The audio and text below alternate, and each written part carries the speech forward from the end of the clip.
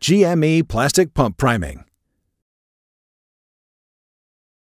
Step 1. With the pump bucket filled with fluid, remove bolt and nut connecting handle to plunger rod.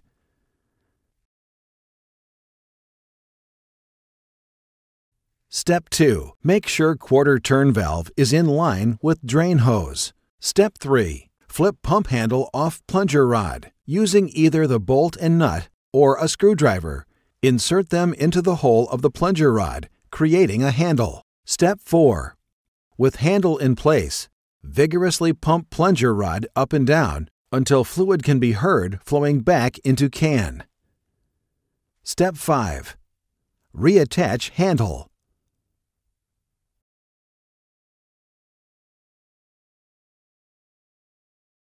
Step 6. Turn quarter turn valve to the right, putting it in line with the pressure hose. Step 7. Pump the bucket until pressure reaches between 750 psi and 1500 psi.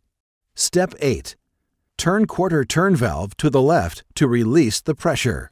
For more information, contact us at 800-248-2054 or on the web at www.gme-shields.com.